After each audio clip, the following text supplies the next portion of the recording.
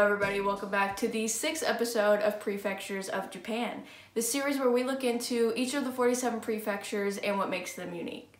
At the end of last week's episode, when we looked at the Prefecture of Miyagi, I said, I will catch you guys next time where we look at why all the houses are radioactive.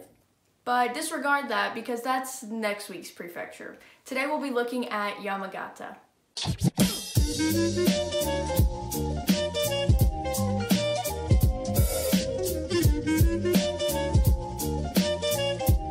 Yamagata is a part of the Japanese island of Honshu.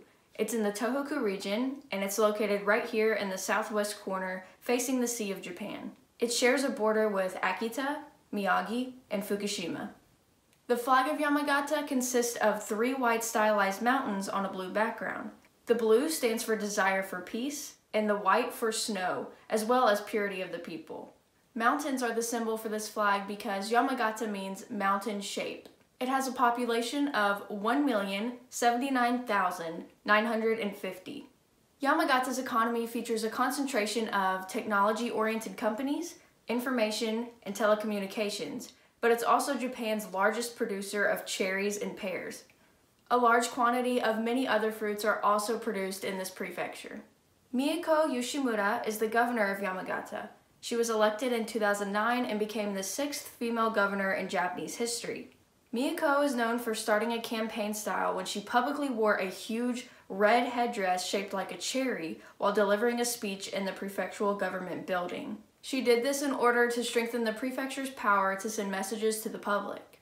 This inspired other government officials to do the same for their prefecture's fruit or bean of importance. Yamagata is also the name of the capital city, located in the mountainous southeast. It's known for the mysterious Mount Zao, the stunning abundance of onsens, and having some amazing beef. 17% of the land in this prefecture is dedicated to national parks, including Kajo Park, the site of the former Yamagata Castle with the beautiful cherry blossom trees, and Nishizao Park, a charming little park with a beautiful lookout point. Yamadera is a major attraction in Yamagata. It's a temple that's been carved into the mountainside with stunning views of the Tachia River Valley below it. Visitors must take a 30-minute hike up a trail to reach the temple. Every season holds amazing views, but the bright colors during autumn and the thick snowfall during winter are most popular. There are souvenir shops, restaurants, and even local ice cream waiting for you at the bottom. The Yamagata Hanagasa Festival is one of the major summer festivals in the Tohoku region. It takes place every year from August 5th through the 7th and draws in 1 million people over the 3 days. There's a parade for the festival deity, Zao Gongen, over 10,000 dancers in costume with hanagasa or flower hats, and multiple different types of dances which you can actually participate in. Every year during the cold winter months, a winter phenomenon occurs in Yamagata. Juyo, or snow monsters, are trees on the mountainsides that have become encased in snow. Every one of these snow monsters are uniquely shaped by strong winds and thick layers of snow and ice, which create almost lifelike figures.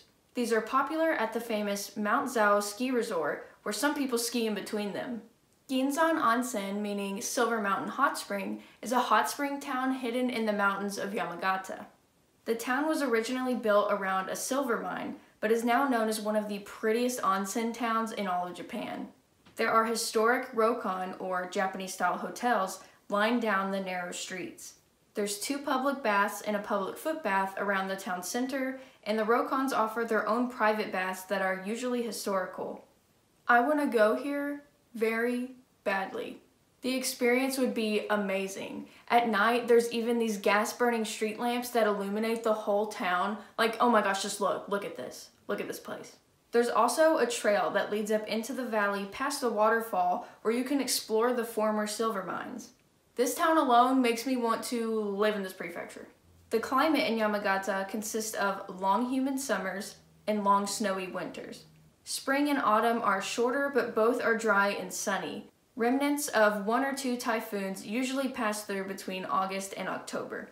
Some famous dishes from this prefecture include Yonezawa beef, which is one of the most famous varieties of beef in Japan.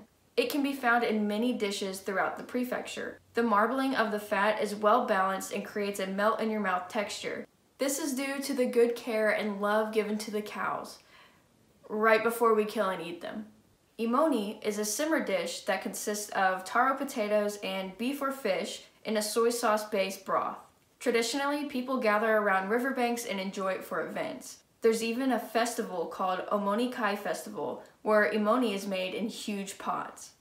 Hiyashi ramen is a cold ramen, sometimes served with ice cubes and topped with summer ingredients. Common toppings include cucumbers, green onions, seaweed, and pork. Cherries are included in many dishes and desserts, and cherry parfaits are the most popular. The Yamagata Shinkansen line connects Yamagata to Tokyo and is a part of the Tohoku Shinkansen line. There are many stops on the route from Yamagata to Tokyo, and local trains are present in the prefecture as well. The Yamagata Airport is a regional airport and is located in Higashine.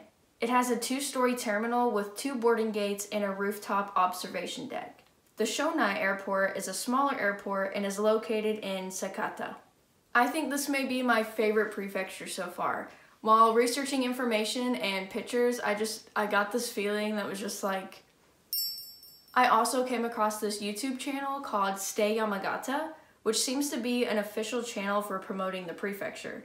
The videos are all 2 to 4 minutes long and display prime locations and things to do in Yamagata during all 4 seasons. Each season has its own part 1 and 2 videos with the same group or a couple of people. These videos have crazy good quality and the actors are always having so much fun. Like, way too much fun. How can you have this much fun? They give you a real feeling of urgency to immediately get on a plane and go to Yamagata. This is probably another reason why I fell for the prefecture. They did an amazing job, especially compared to Miyagi's prefecture video. These are the things I found interesting about the prefecture of Yamagata. Special thanks to my friends in Japan who sent some beautiful pictures of this prefecture. Big thank you to EQ1 for joining the wolf pack by supporting me on Patreon. You are officially a wolf. In real life, you're a real wolf. That is all for now, but I will catch you guys next time where we look at why all the houses are radioactive. But for real this time.